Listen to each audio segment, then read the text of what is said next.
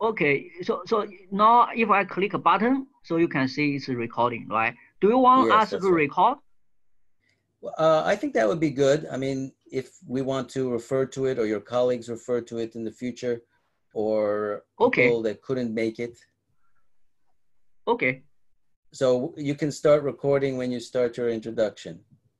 okay. So I press button, now it's recording. Probably you can see, have you seen from your side? That's That's maybe right. on the I see top. it. Yeah, Yes. okay, yeah, so I can, okay. Okay, maybe we start then, we can more be, because this, they can always join this on the way. That's right. Right. So yeah, today is our great pleasure to have Dr. Organ Guru, in fact, to join us through the webinar or room.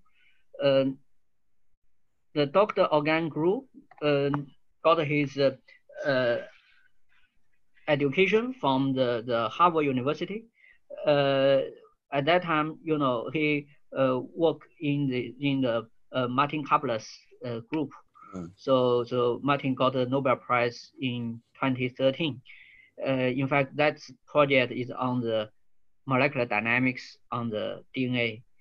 Then after that, he got his MD from Columbia University. Uh, Followed by the surgical training at MIT, at Massachusetts General Hospital. Uh, so Dr. Gru then currently is a visiting professor in the Southbridge International School of Business and also visiting teaching professor at DGIST. Uh, DGIST is also is a sister university of CHEUST, right? Yeah, it's related. Science and technology. It's part of the government ministry, actually. Right. Very prestigious institutes in Korea. Uh, he also the chief marketing officer for the eyewear and the sound mind.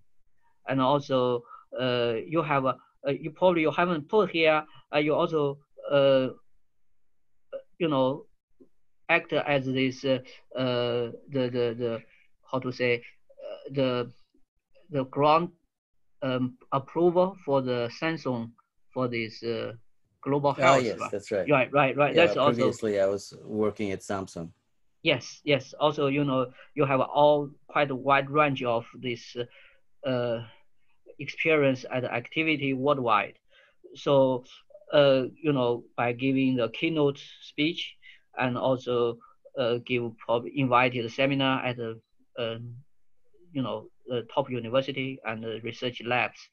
Today, the Dr. Organ Gru gonna share his experience on the protein electrodynamics and the terahertz medicine. So that is a really revolutionary frontier. It's like a new paradigm for the COVID-19 and the medicine. So without further ado, let's welcome Organ for the nice seminar. So we Uh, will just put this virtually. yes. Well, So you thank you can, very much, Hyben. Hyben and I actually go way back several years, and we talked about protein electrodynamics and some of these ideas and potential collaborations. He referenced Samsung, and we were trying to do some projects together.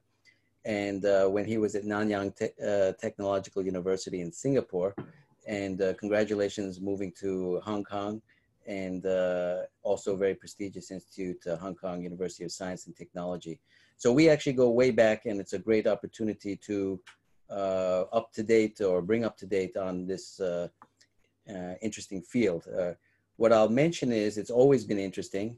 I've been working on it effectively for the past 30 years since the time with Martin Karplus. But with COVID and some of the changes going on scientifically, medically, societally, this has gotten even more increased interest.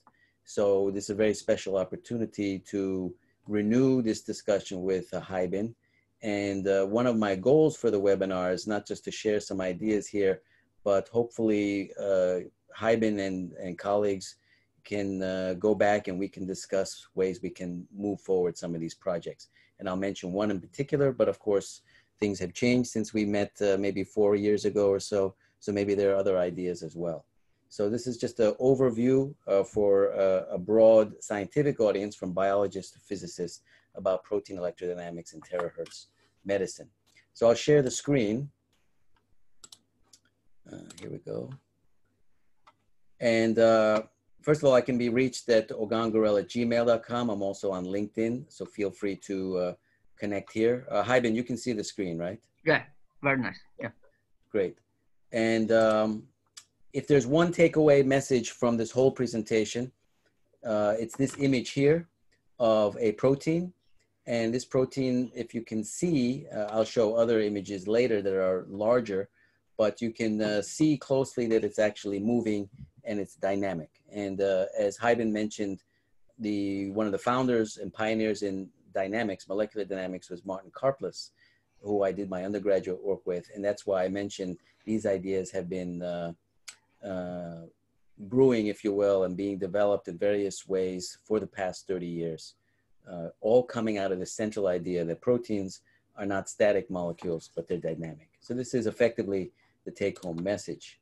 So I start with two quotes. Two things fill the mind with ever-increasing awe and admiration. They are the starry heavens above and the moral law within. This is attributed to Immanuel Kant, the German philosopher. Might be a little bit strange why a philosophical quote is opening a scientific presentation, but I'm not going to explain it now, but this will become evident later in the presentation. So I'll be talking about three things: some background, some science, and some applications. I'll also keep in front of me the chat room open. If anyone wants to interject a question through the Zoom group chat, I'll see it in front of me, and we'll either address, during the discussion, repeat the question, etc. So that's a fairly efficient way to ask some questions. So I'm welcome to entertain them during the presentation or afterwards. So background, science, and applications. So in terms of background, I'll talk about four questions. One is, what is the future of diagnosis? What is the future of therapy? What is the future of technology? And how does life work? These are kind of the motivating questions behind this whole area of research. So in terms of the future of diagnosis, this is a depiction of the various modalities currently used in medical diagnosis. And there are four major ones. They are X-rays, ultrasound, MRI, and PET. And these four modalities have obviously developed since Röntgen discovered X-rays, another form of electromagnetic probing of biology, if you will. But the interesting fact is that since 1985, no new modalities have essentially emerged. So in other words, invention has stopped as current innovation in medical imaging has been largely incremental. So these are various innovations: multi-slice CT, diffusion MRI, combined modalities such as PET-CT. These are more incremental advances. And so no new fundamental modality has been brought to the market in medical imaging. And one of the concepts is, what could be one of these new modalities? And then another concept is that of the future of therapy. This is a graph of number of drugs coming out per research dollars over the past half century. And you can see that this graph is going down. In other words, more money going in, more research going in, and less drugs coming out. Recently, that has increased a little bit, especially with antibody-based therapies. But in general, this has been a downward slope. And effectively, since the turn of the century, the 21st century, we've had about $1 billion to develop one new drug. And so apart from incremental advances, innovation effectively has also stalled in pharma. George Yancopoulos, a very prominent pharmaceutical executive and scientist at Regeneron, one of the companies involved in COVID treatments, he described this very succinctly: successfully inventing and developing any new drug or vaccine is quantifiably among the hardest things that human beings try to do. So this begs the question, what kind of new paradigms of treatment and therapy could there be, given this great difficulty and cost. The third question that I mentioned as part of background is, what is the future of technology? And Haiben had mentioned that I worked at Samsung. I was actually in the CTO office working on the future sort of technology strategy and R&D management and so forth. And one of the concepts that we used a lot was that of what's called TRIZ. TRIZ is a methodology for predicting the future of technology on the basis of evolutionary patterns. For example, weapons become faster, more powerful, more compact, and so forth. So this concept generally states that immobile systems will progress ultimately to energy-based systems. So we can apply this to a steering wheel. A rigid steering wheel becomes ultimately electrical steering. The same for door technology, if you will. A single leaf door ultimately leads to a Star Wars-like light lock. And so if we apply that concept to medicine, the way medicine works now, largely it works through drugs that bind to proteins physically, or some sort of surgical hands or instrument that manipulate the body physically. And I call this a matter-on-matter paradigm. And evolutionarily speaking, just like wired phones go to wireless phones, we can imagine a future energy matter technology.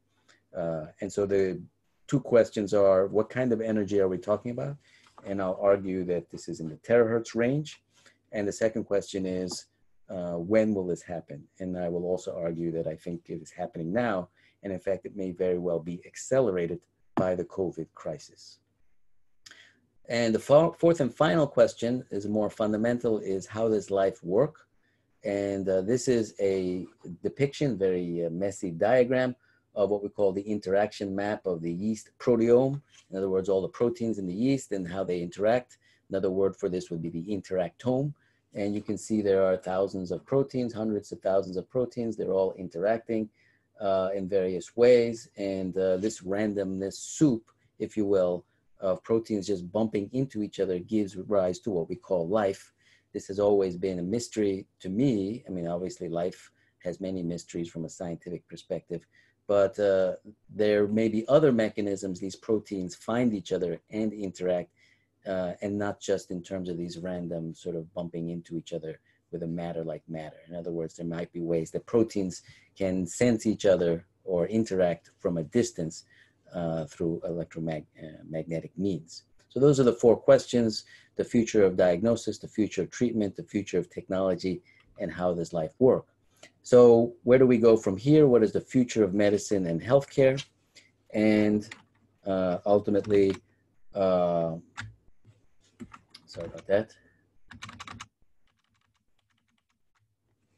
Ultimately, how can we better understand the fundamental mechanisms of life?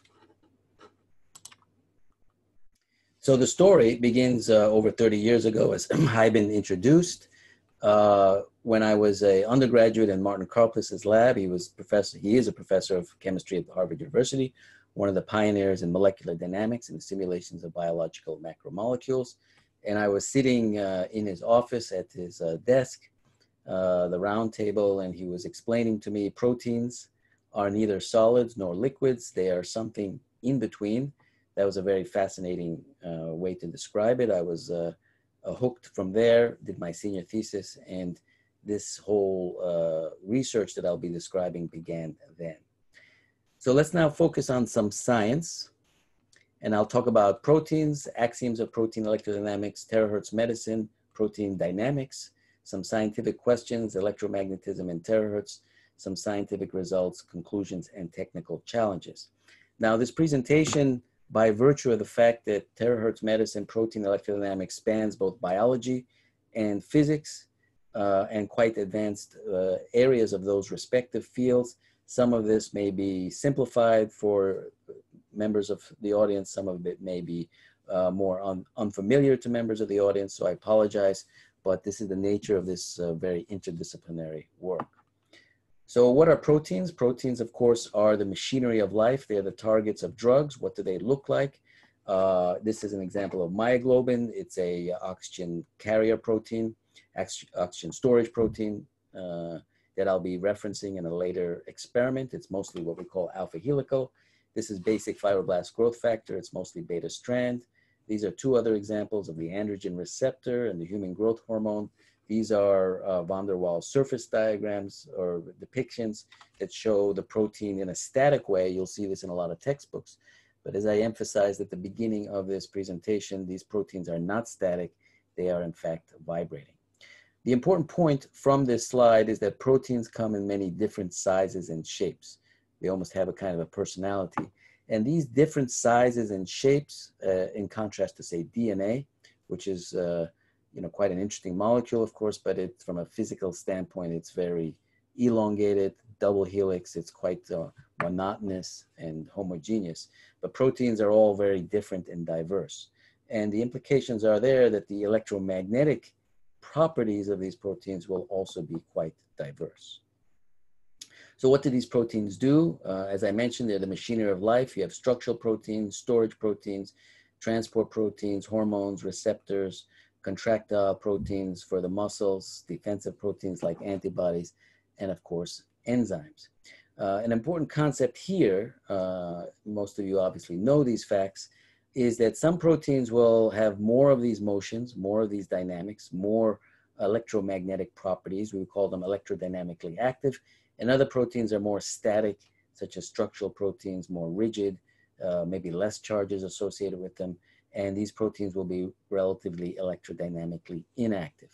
So some proteins will fall under this sort of protein electrodynamics realm, and some proteins will be less evident. So one of these proteins that's quite electrodynamically active is transport proteins, in particular the voltage-dependent potassium channel. This is part of the nerve cell, that's part of the action potential or the nerve signal. And this protein in the membrane will actually respond to a voltage change and will have a very large-scale movement in order to allow potassium ions to go across the membrane, thus serving as one component of the action potential, which is a change in the electrical potential on the cell surface. And so you can see this picture of this protein changing, quite markedly in its configuration.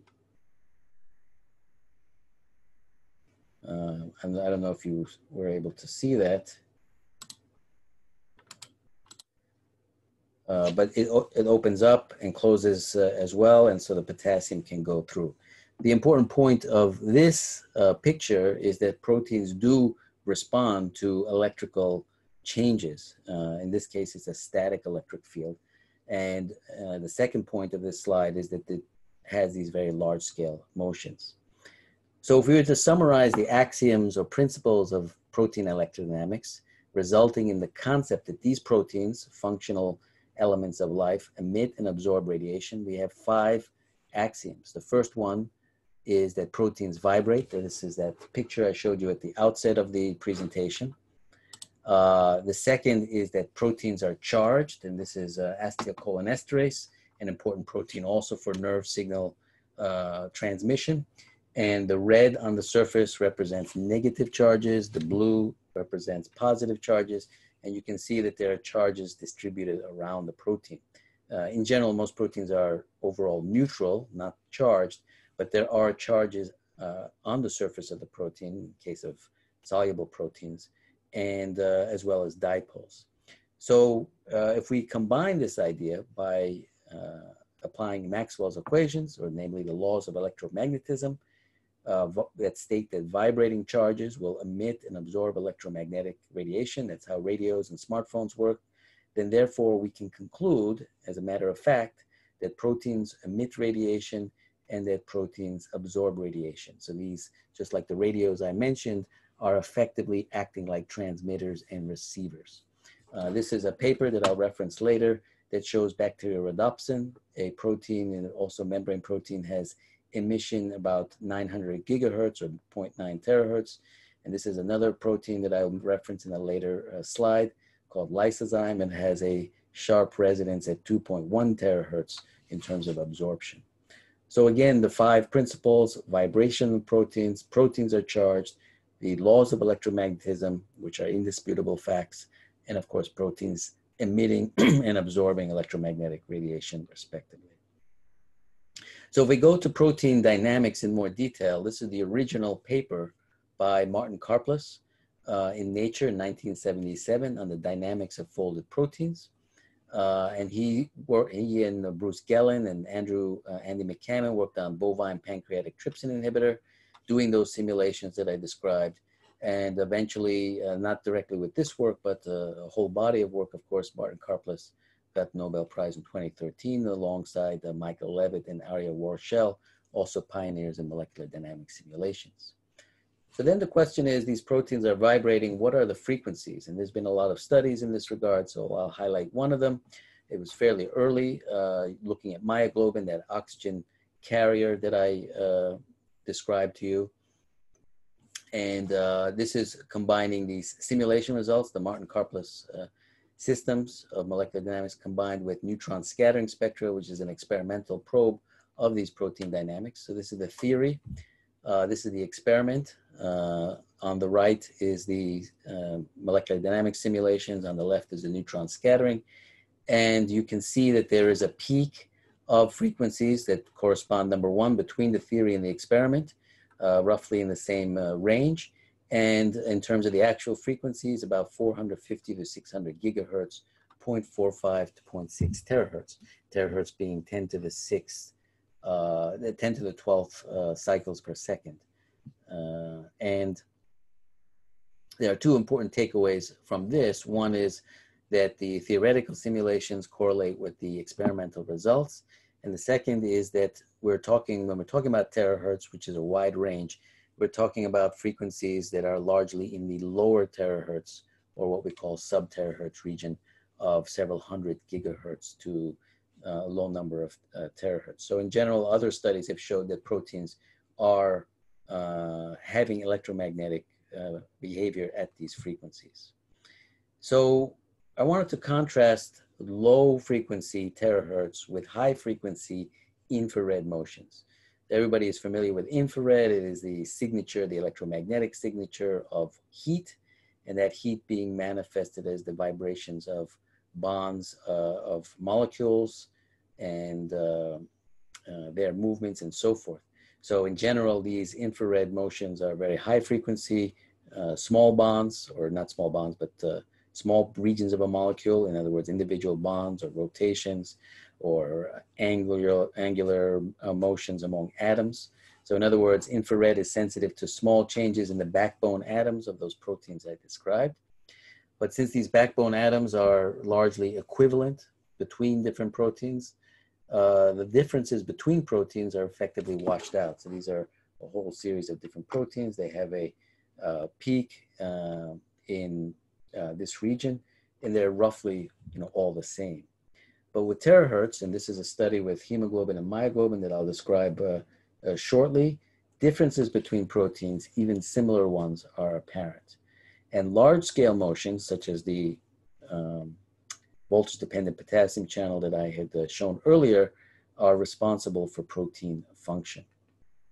So if we summarize this in a table and contrast low-frequency terahertz with high-frequency infrared, that's the electromagnetic range. These are large-scale subunit motions of the proteins. The infrared is the small, very backbone and small groups of atoms vibrations. So they're both techniques that are sensitive to overall changes in the protein shape, in other words, conformational change. But in terms of distinguishing between proteins, the applicability to medical diagnosis, the functional significance, and therefore the applicability to medical therapeutics, terahertz offers more possibilities than infrared. So some scientific questions that are raised by this fundamental concept of protein electrodynamics. Do different proteins vibrate at different frequencies? The answer is yes. Can we identify different proteins based on their spectrum? The answer is yes, but not easy, at least for now. And the answers to these two questions underlie the concept of diagnosis, or using this for diagnostic purposes. Another important question is the anharmonicity of the motion. In other words, how much is this a very sharp resonance, or is this very dampened? This may depend. As I highlighted earlier, some proteins might not have a lot of electrodynamic behavior, Other proteins may have more charges, may have more motions, so they may have more electrodynamic behavior. And of course, there's the influence of the solvent and other constituents around the proteins that may dampen those motions. So it may depend on the protein, it may depend on the situation, so we don't fully know the answer to this question.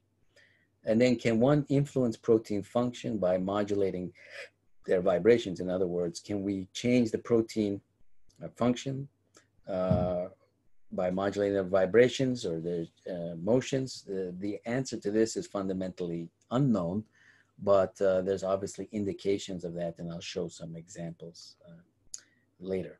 So how far might these electromagnetic wave fields propagate? Some very preliminary calculations, maybe 1 to 2 millimeters potentially.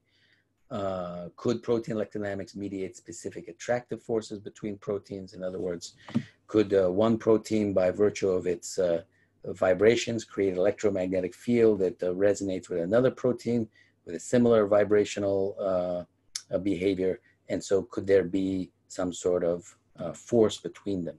So could proteins effectively communicate over a distance? So that's a little bit of biology. Let's go a little bit now into the physics. What is terahertz?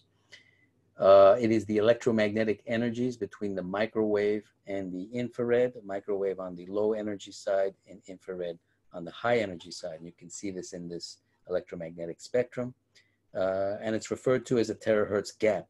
And that's because until recently, the radiation in this region has been very difficult to engineer because it lies between the electronic domains of the spectrum and the photonic domains of the spectrum. By electronics, we're talking about using unbound electrons or conducting band electrons, like in metals, to create changes in the energy levels, whereas photonics uses valence band or bound electrons, such as in atoms and molecules, to create also shifts in energy levels. So photonics is higher energy, electronics is lower energy, but it's not just a matter of degree. There's a fundamental difference between those two areas, and the terahertz region falls right between them. But ironically, terahertz is all around us, emitted by all living organisms, as we're all composed of proteins. So we're literally emitting terahertz. So even though engineering is difficult, this is actually quite natural. And terahertz are also strongly absorbed by water, which presents both a challenge and opportunity. So in addition to protein dynamics being a frontier of biology, terahertz is also the last frontier in the electromagnetic spectrum, or in physics. So this is a chart of power on the vertical axis and frequency. And you can see the photonics approaches in red have pretty good power. This is a logarithmic scale. And likewise, the electronics approaches have pretty good power. You can have strong transmitters, but as you approach the terahertz region, the power goes down, and that's because you're fundamentally going up frequency from the electronic side or down frequency from the photonic side, so you lose efficiency and so forth. And there's some other optoelectronic methods, and then free electron lasers, which are very large systems and not necessarily very practical, allow some higher degrees of power output. So what are the natural sources of terahertz radiation? You remember that Kant quote, "Two things fill the mind with new and increasing admiration and awe, the starry heavens above and the moral law within." Well, the reason I put that quote is that there are two sources of terahertz radiation are the cosmic microwave background, and that's a depiction of this, and of course, living organisms. So the starry heavens above and the moral law within are the two sources of terahertz radiation, life and the cosmos. Now, that cosmic microwave background radiation has two implications. One is it's a black body distribution of radiation. So the terahertz is not the peak. The peak is in the microwave, which is one reason why it's called, obviously, cosmic microwave background. But about 10 billion years ago, as this residue of the Big Bang was cooling, the peak was actually in the terahertz region and would be called the cosmic terahertz background. The other implication of this is that a lot of terahertz physics comes from astrophysics, which is about as far scientifically from medicine as it gets. And so one of the challenges in this whole area has been the integration between very disparate and separate fields. Now, this is not just scientifically, there's been a lot of practical applications of this.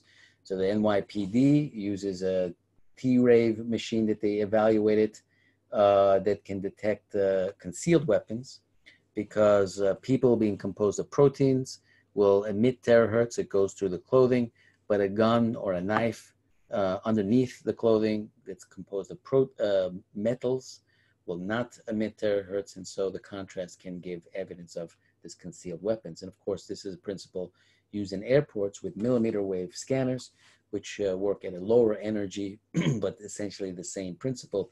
The body's emitting the millimeter waves, but the concealed weapons are not, and so the contrast can be used.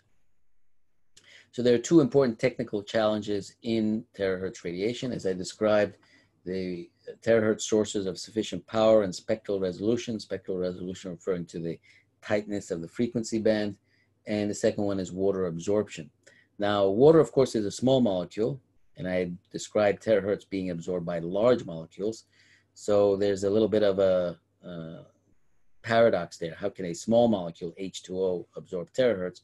Well, in fact, water molecules themselves are not absorbing the terahertz radiation. It's the hydrogen bonded networks, as depicted here. In other words, a large macromolecule effectively of water that's absorbing the terahertz.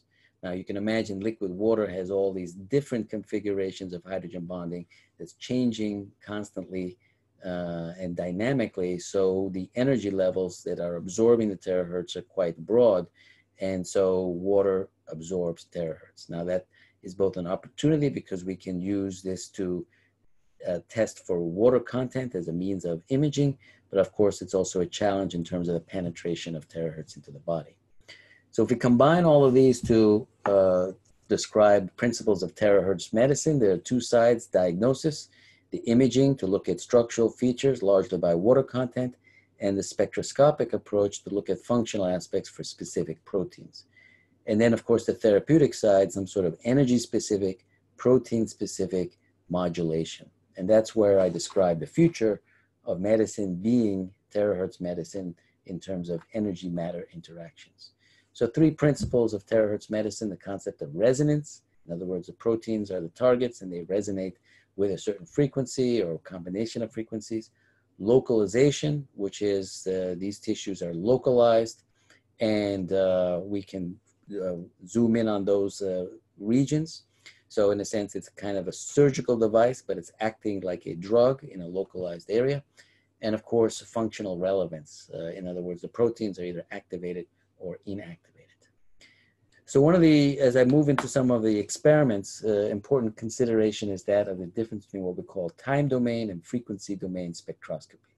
So spectroscopy, effectively the probing of matter through electromagnetic radiation, can be probed in 2 basic ways. One is to do a whole range of frequencies all at once and do what we call a time domain measurement.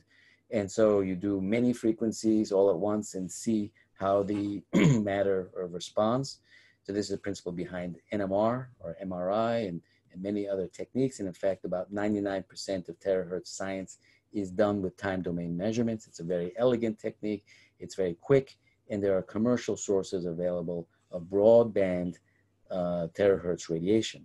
The other approach, more classical approach, is frequency domain spectroscopy, where you probe or sample at individual frequencies separately and producing very tight, continuous wave, tight spectral resolution, high power terahertz sources at specific frequencies is very difficult, and most of these are not commercially available. So most experiments have been done in time domain, very few experiments done in frequency domain. This has very important implications because, as I mentioned, the water hydrogen bonded network is has a very broad range of energy. So when you probe a biological sample with a time domain or broadband radiation, you are exciting all those energies, and the signal gets very complex, if not impossible to determine. So as I'll argue through some of these experiments, the future of terahertz as applied to biomedicine is most likely in the frequency domain measurements. So one experiment that I did while I was at site in collaboration with the Pohang Accelerator Lab in Hanyang University, studying myoglobin and hemoglobin. Hemoglobin is a large version of myoglobin. It's, in other words, 4 of these myoglobin sort of units, globin units together. So it's about 4 times the size. And we did a terahertz absorption experiment. So this is the different spectra with the control, and this is the absorption spectra. This is with Sung-Han Ryu at Hanyang University. It was a time domain experiment with a powder sample, and these are various parameters. So you had 3 different proteins: bovine hemoglobin, which is from cow, myoglobin, the smaller molecule, and human hemoglobin, red, green, and blue. And some of the most important distinguishing feature of this spectra that strikes you is that it's not very, sharp. So you might say, well, this is not very interesting, but actually this is one of the few spectra that showed specific features that can be distinguished among proteins. So for example, the green, which is the myoglobin, smaller molecule, absorbs much more at higher frequencies. So there's a difference between myoglobin and hemoglobin. Blue and red are different species of hemoglobin, and they show an opposite trend, not accounted by artifacts. So there's a species specificity among proteins that are actually quite similar. And then there's a potential emission or Stokes shift. In other words, you have absorption at the higher frequency, the protein absorbs that energy and pumps it out at the lower frequency. And so negative absorption is emission. So this is an important scientific result, but it raises a lot of questions because it's not very sharp, as I mentioned. So how can you really use it for diagnosis? What's the application of this? It's a messy spectrum and so forth. But sharp protein residences indeed exist. And this is another study out of the University of Buffalo with lysozyme, which is a protein that can be very readily crystallized. And a sharp resonance about 1.5 terahertz was observed in their studies. Now, these degrees from -63 to 160 degrees are not temperature degrees, but are the angle of a polarized terahertz beam with a specific crystal face. As I mentioned, lysozyme is readily crystallizable, so crystal being organized array of these proteins. And that means that the dipoles are aligning with the terahertz beam, and so the signal is becoming much sharper as opposed to a randomly distributed protein.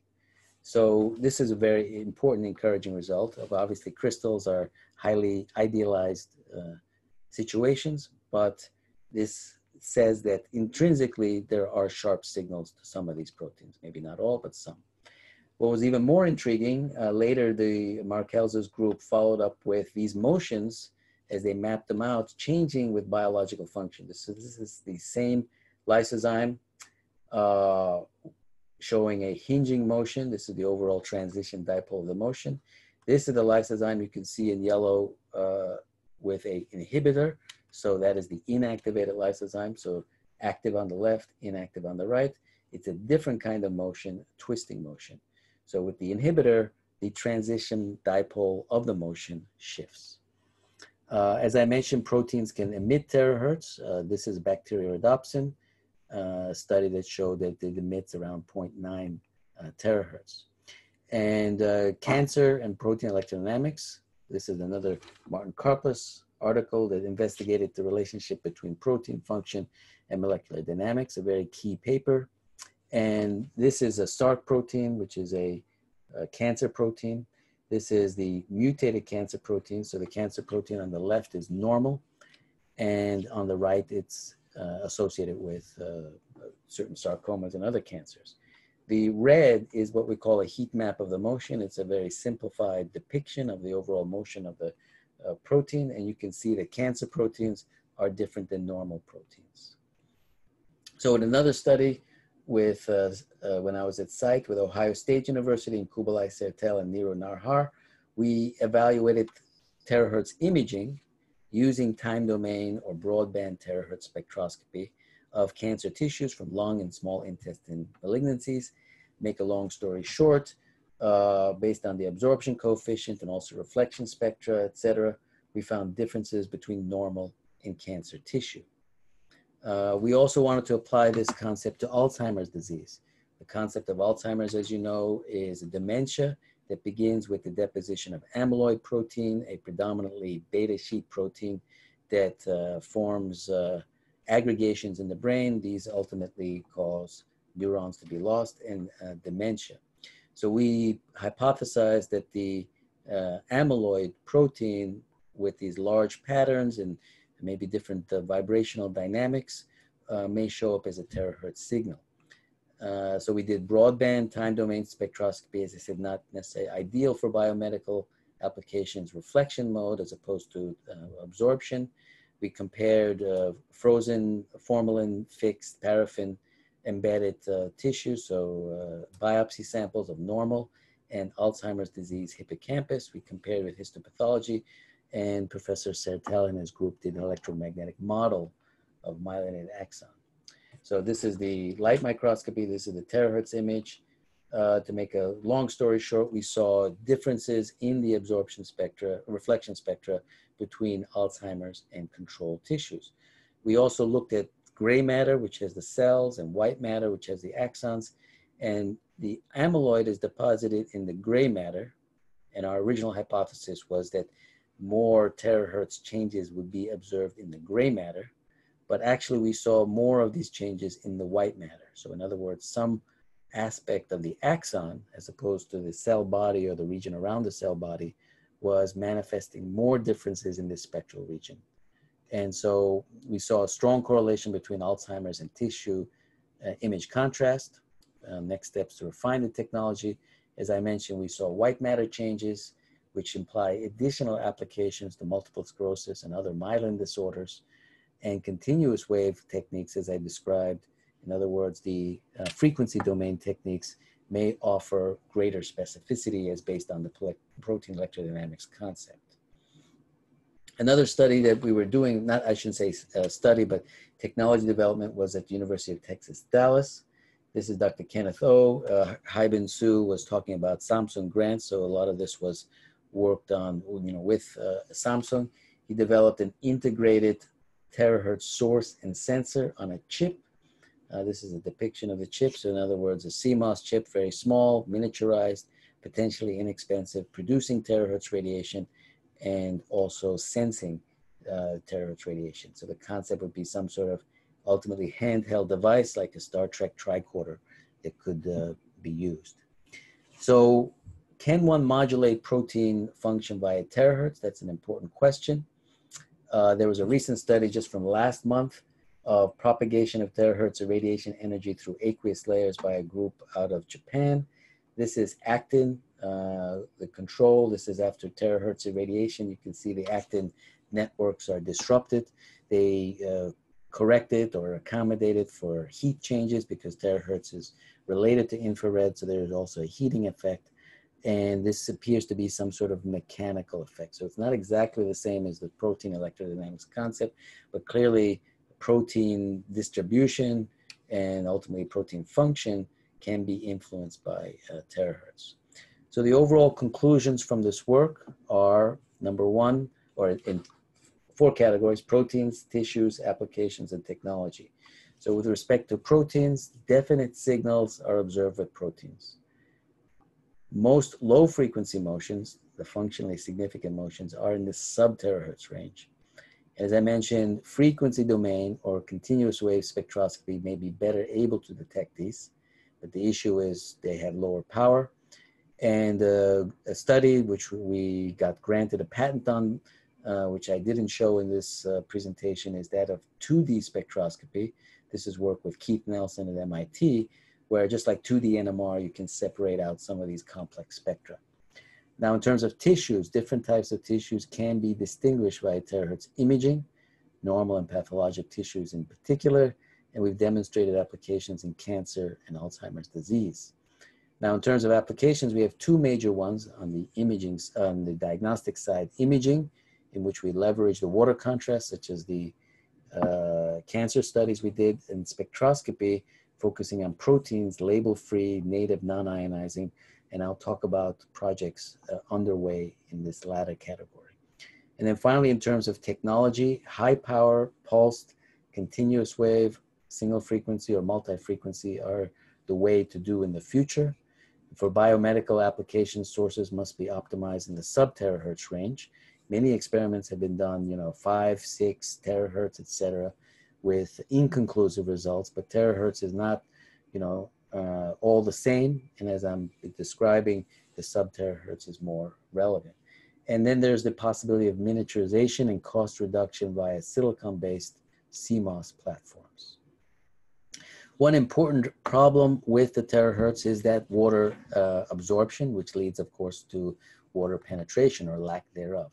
So there are 4 ways that I think we can overcome this. One is to focus on the range in the sub-terahertz. This graph shows you that this is terahertz on the horizontal axis, absorption on the vertical axis. You can see that significantly less water absorption at the lower frequencies. So in other words, if we're going to do terahertz medicine, we should focus on the lower frequencies. Second one is the tunability. And the tunability is very important for 2 reasons. One is that if you do broadband, you excite all the water, and all that water is exchanging energy and through the hydrogen bonds and so forth, and that will attenuate or disperse the radiation, effectively limiting the penetration.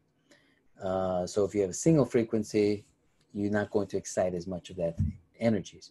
The second reason why tunability, in other words, single frequency or specific frequency is important, is the concept of water windows. And this is well established in the microwave domain, where microwave is not uniformly absorbing by water, but there are certain areas of transmissibility called water windows. And there's evidence that the same may be true also in the terahertz region. Of course, when you do broadband, it doesn't matter. You're not taking advantage of these water windows. The third approach is to use pulse radiation, about 10 picoseconds, and that's effectively you put the radiation through fast enough or faster than the water can disperse it through these hydrogen bond networks. And then, of course, higher power sources using Beer-Lambert as basically paradigm of radiation penetration. So back to the physics. As I mentioned, we have the electronic sources and we have the photonic sources based on unbound and bound electrons, respectively. On the photonic sources, we have direct lasers, electro-optical conversion. On the electronic sources, we have vacuum sources and solid state. All of these produce broadband except for the solid state. And this is a little bit of a simplification.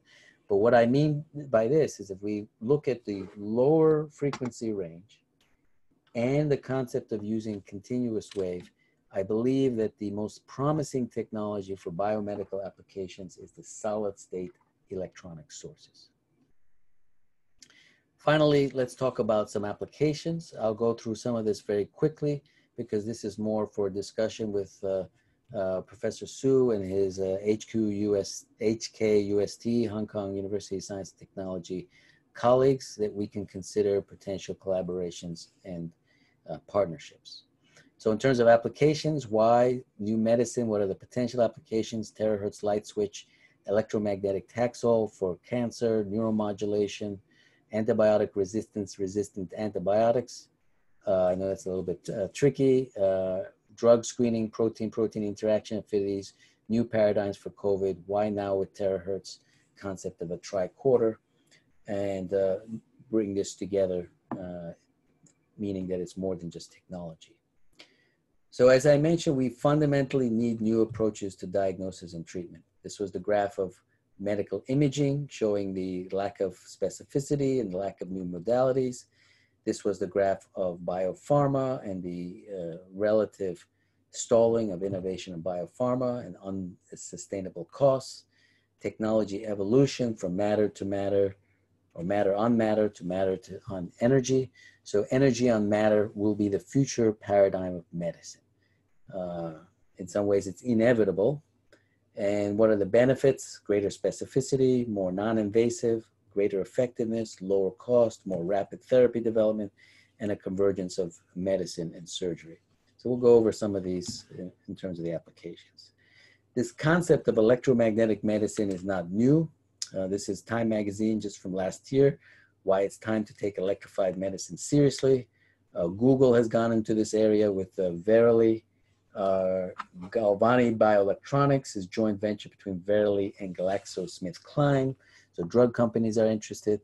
There's research teams. This is the one in the Czech Republic led by Professor Schifra, a friend of mine, and you can see his word map, sub-terahertz, protein, control function, terahertz, imaging.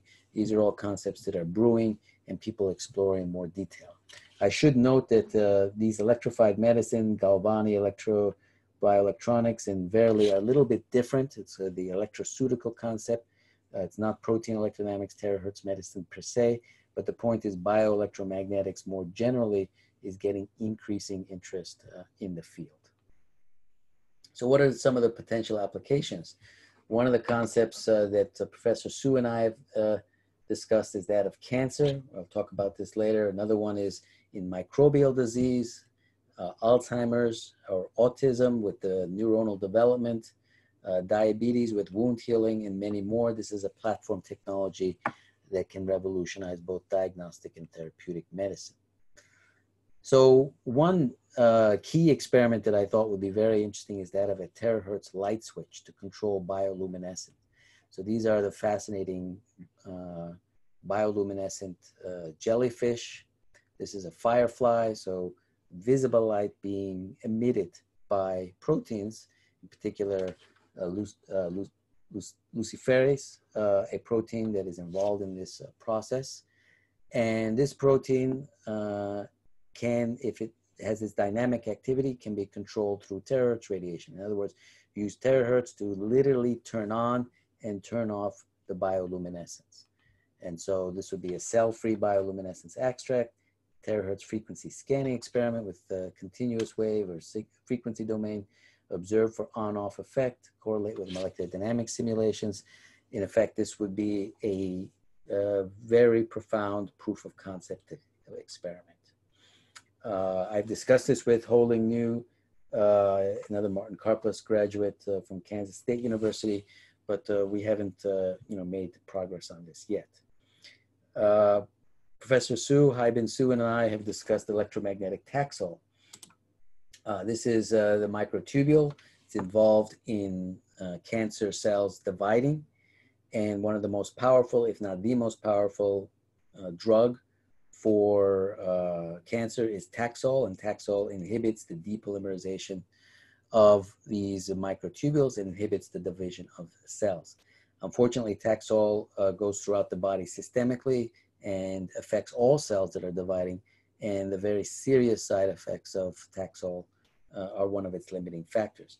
But if you can have an electromagnetic Taxol that affects the microtubules in a focused way, working as a drug but being focused like a device, we would call that an electromagnetic Taxol.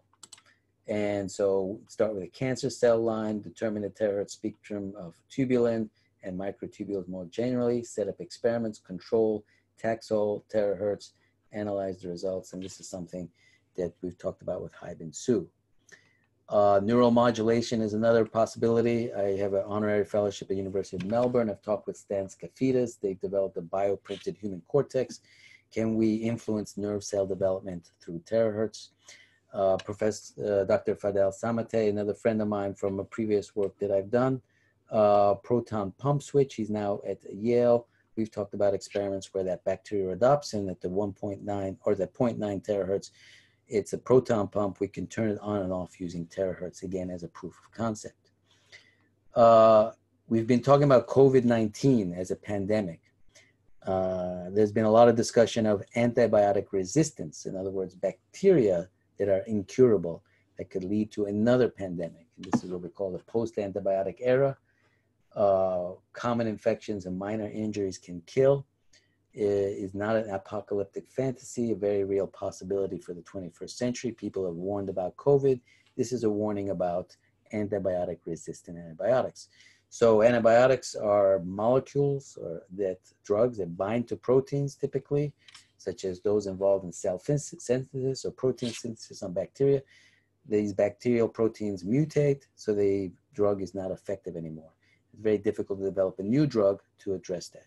But if we can influence those bacteria electromagnetically, the mutations would involve some change in the dynamics. So the optimized therapy would involve some change in the frequency. So the development of a antibiotic, electromagnetic antibiotic, would be much faster and easier, personalizable, if you will, than the development of a whole new drug, should we encounter antibiotic resistance.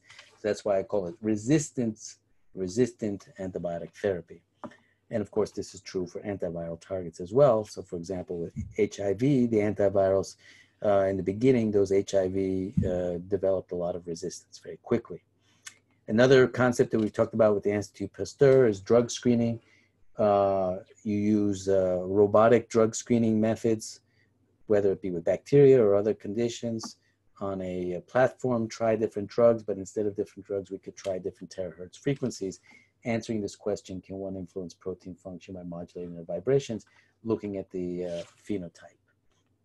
Similar thing with protein-protein interaction affinities. And I'm going to end with a little bit about COVID. Most of you are obviously aware of what a virus is. It's genetic material contained within an organic particle. It invades living cells and uses the host's metabolic machinery to produce new virus particles. So this is the actual coronavirus, and this is a host cell. And this raises the question, are viruses alive? So a virus, as you know, has three parts. It has nucleic acid inside, it has a lipid membrane, it has a spike protein. The nucleic acid is responsible for the genetic material. The lipid envelope is related to the environmental viability or stability. And finally, the spike protein determines the top target blocked by antibodies, and it's also used for testing. So this is a protein. It has a very special characteristic. It binds to the ACE2 protein on the host cell. And so if we can use the protein electrodynamics related to the spike protein, that can raise possibilities for diagnosis and treatment, which I'll talk about. So are viruses alive? No, I'd asked that question. There are only two ways to get rid of a virus: to physically destroy it or to clear it by the immune system. Antibiotics cannot kill it. So there's really never going to be a drug for COVID or other viruses. There must be a way of destroying it, if you will, or enabling it to be cleared. So when we go to COVID, we have a handheld thermal scanner. Most of you are familiar with this device. It's become very ubiquitous. Airports, restaurants, public space, etc.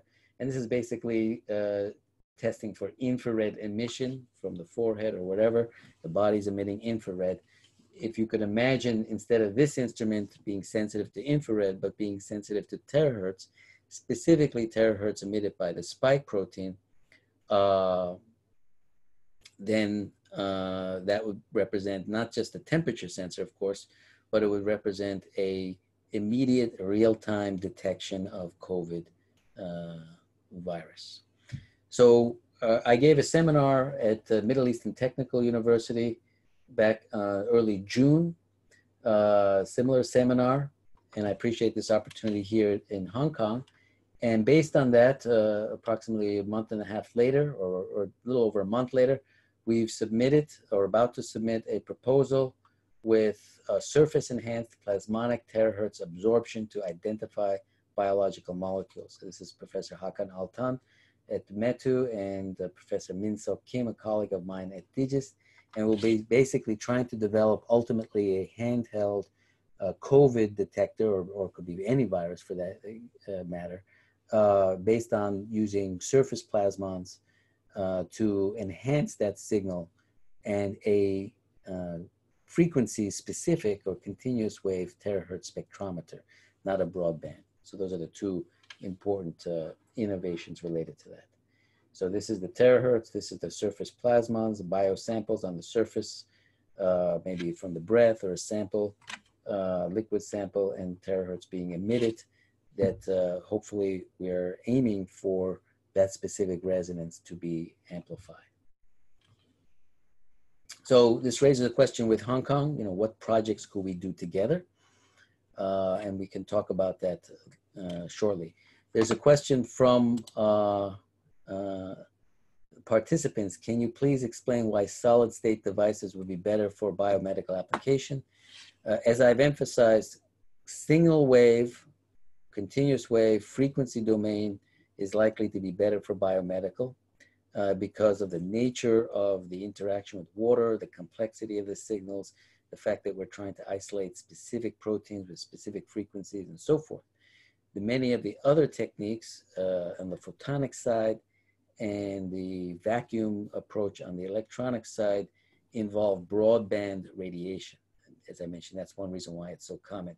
The one technique, among the one technique, but the major technique that allows for continuous wave is on the solid state or CMOS based approaches.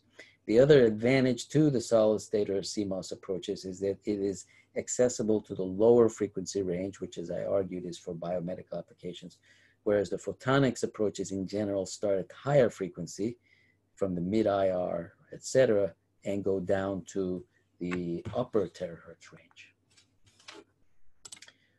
So last thing I want to talk about is on the therapeutic side for COVID, because that's obviously interesting to everybody.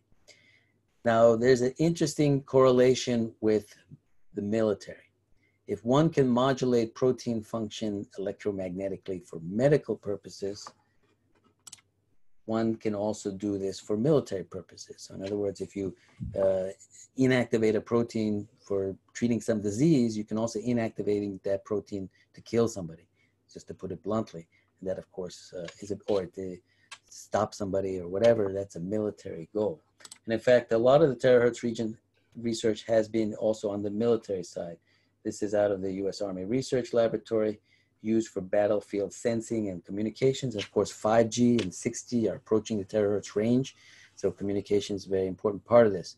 But what I'll argue is that the military, which is more secret, is also developing this for therapeutic applications. And I'll give you an example. This is not meant to be a political seminar, but I want to play this. One second.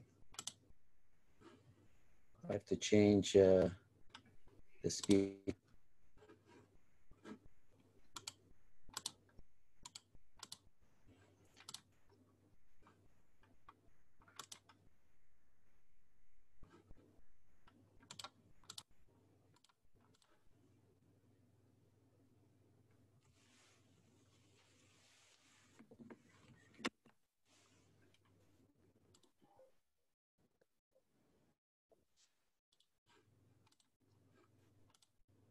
Which I find to be very interesting.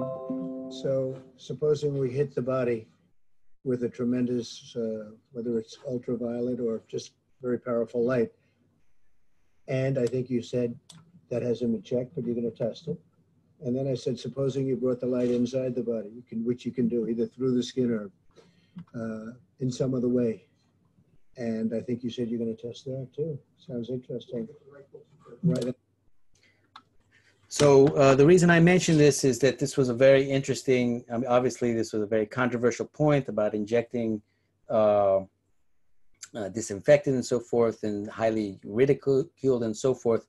But what is interesting is that one can imagine the president receiving some briefing saying that we have some methods and everything is getting very difficult, economy, hundreds of thousands of people dying and so forth. Is there a way we can adapt this for medical purposes? And I'm pretty sure that in the background of President Trump's comments, and he may not have realized that what he was giving away, if you will, was this concept of adapting some of these technologies for the medical side. And that is likely what he's referring to. Even though it sounded crazy, there was probably, some intelligence behind that. And then I see the So why is terahertz physics has been a challenge? Why now? There's a growing interest, becoming mainstream. It's been industrial, but moving more into the medical, better performance, miniaturization, as I described, and decreasing cost. In Star Trek has often been a predecessor of advanced technologies. You had the communicator leading to the mobile phone. You had the tricorder. We could even have a quadcorder, because if you recall, the tricorder in Star Trek was diagnostic, but if we can have both a diagnostic and a therapeutic aspect. And as I mentioned, this is more than just technology. There's a whole social dimension. There's a paradigm shift. There's military applications, medical applications. So I've actually written a book called Waves that describes this technology in a literary and broader setting for general public. So just some very quick closing thoughts. I presented around America. I presented in Europe, most recently at the Middle East Technical University. As you see here, I presented in Australia, at Melbourne, as I've described, and also in Asia. And my latest presentation, it's a great honor and pleasure to talk with Haibin and his colleagues here in Hong Kong by webinar. Isaac Newton, of course, founder of physics, was actually quite interested in biology.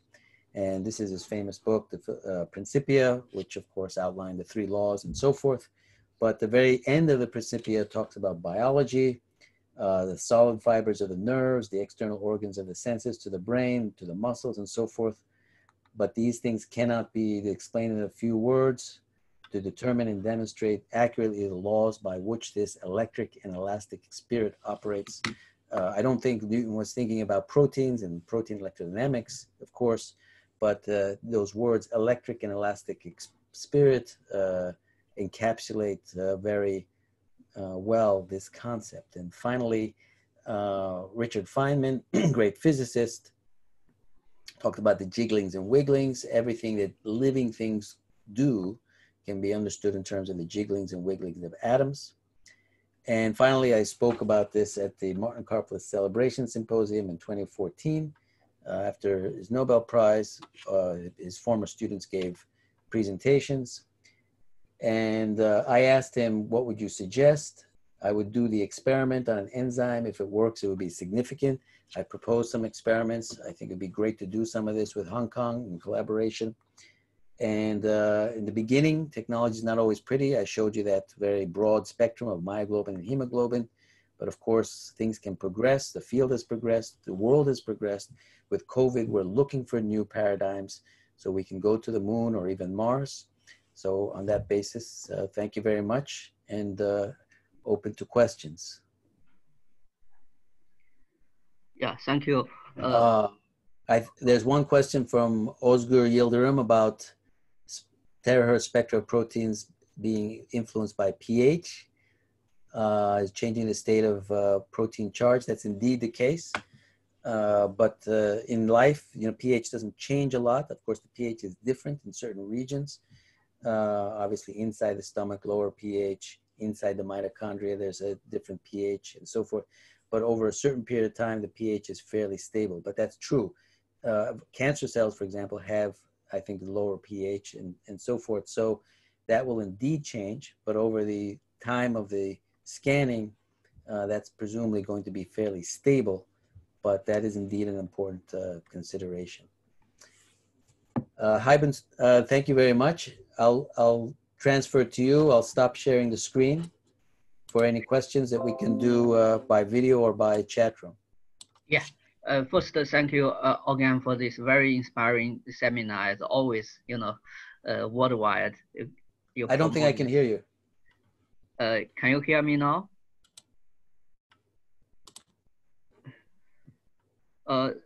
Yeah, I hear you now. You can hear me. Okay, that's another question. So it's a very interesting, exciting talk. So now it's we like to give the participants the opportunity to communicate with you. So yes. That's another question from the Michael Peck. So do you see this as a way to treat glioblastomas? Do you see that's in the chat? Yeah, I saw that. So glioblastoma is always a very difficult cancer, one of the essentially untreatable cancers. And this whole microtubule concept, I think, is a general cancer platform. So whatever it may be, liver cancer, stomach cancer, melanoma, and glioblastoma, all of these cells are, of course, dividing by virtue of the microtubules. So I think that if we are able to do an electromagnetic taxol that inhibits microtubule function in a localized way, yes, you could have a device, perhaps during craniotomy, where you put it on top of the glioblastoma. You effectively are dosing it with Taxol, but electromagnetically. So that would be quite effective for glioblastoma. I don't think that the terahertz radiation is with current technology, going to go through the cranium and go through the skin and get into the brain non-invasively. So it may be combined with a craniotomy or another device to introduce it locally. The advantage of terahertz is becoming clear with these miniaturizations, so we can have very small devices endoscopically or handheld to do that. There are techniques with glioblastoma of having localized drugs, but the electromagnetic methods could offer some advantages. Another interesting aspect of electromagnetic methods, this is kind of related to Özgür Yıldırım's question about the pH, is that there may be slightly different frequencies, etc., for a particular person. And so you could potentially personalize or optimize the treatment for individual people based on whatever their unique pH and environment is around their microtubules. Whereas Taxol, for example, is a pretty generic drug. Everybody gets the same Taxol. It's not a personalized drug, if you will. It's quite effective, but there's also the opportunity to personalize or optimize, with this technology by tweaking those frequencies. Yeah, so that has more questions. That's another one is from the Sybil Yao-Xin. So ask you whether you could use terahertz to change the environmental condition, say to study the hydrogen bond network. Yeah, so I actually think that terahertz obviously can be a very powerful way of a research setting to observe conformational changes, especially large-scale conformational changes in proteins, particularly around their hydrogen bonding network. But as I said, this has not been very successfully done because it's generally done with these broadband techniques that stimulate many frequencies, very complex spectra, difficult to interpret. But I think that if we use narrowband techniques that are probing specific frequencies or combinations of frequencies that are sensitive to those hydrogen bonding networks, then it will not just have a more application in medicine, but some of the research aspects that Sybil mentioned and others. And as I mentioned, the Middle East Technical University approach that we're going to be doing will be using a narrowband source.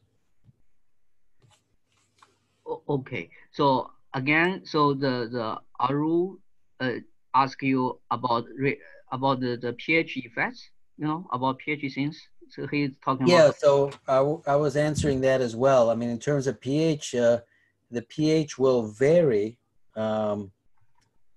in different parts of the body. I think pH is different inside the mitochondria.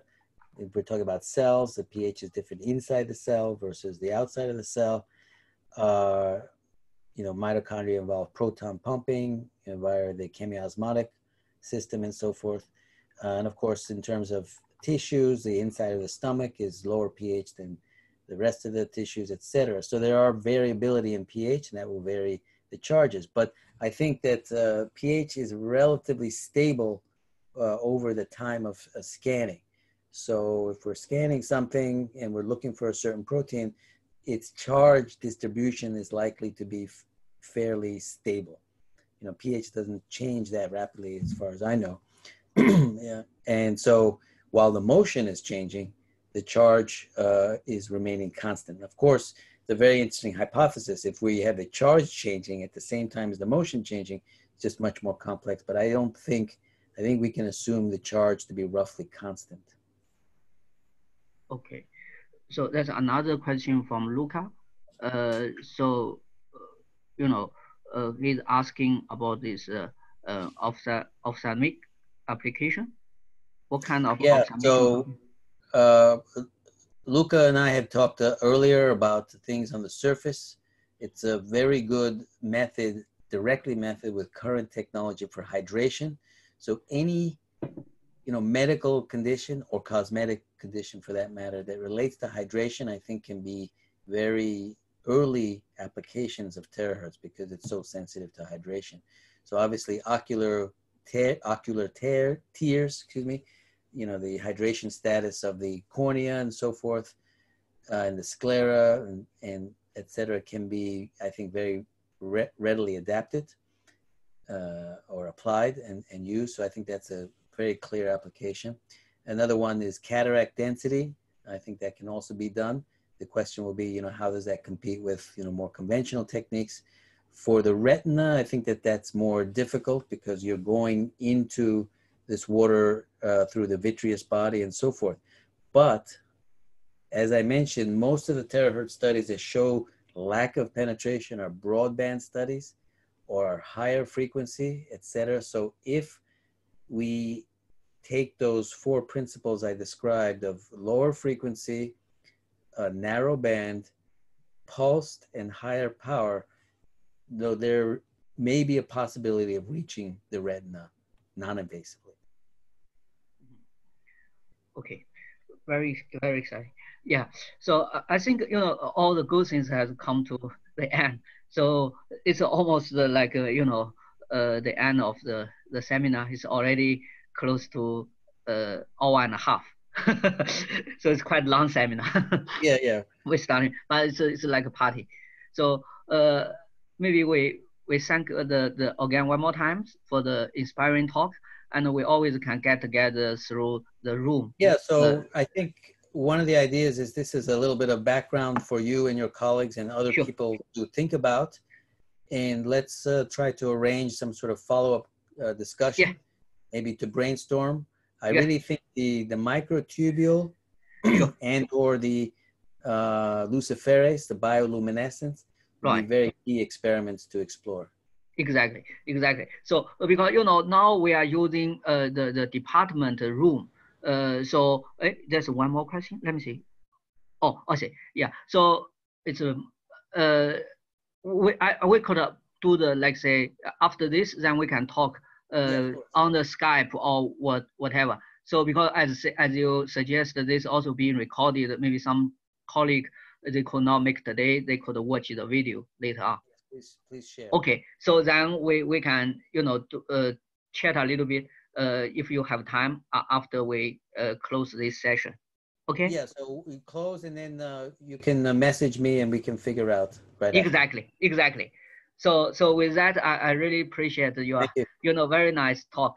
So hope as some colleague Michael comment, it's your great efforts to coordinate all the people worldwide. Let's hope this field will grow. Yeah. Okay. Thank you. Thank you very much. Okay.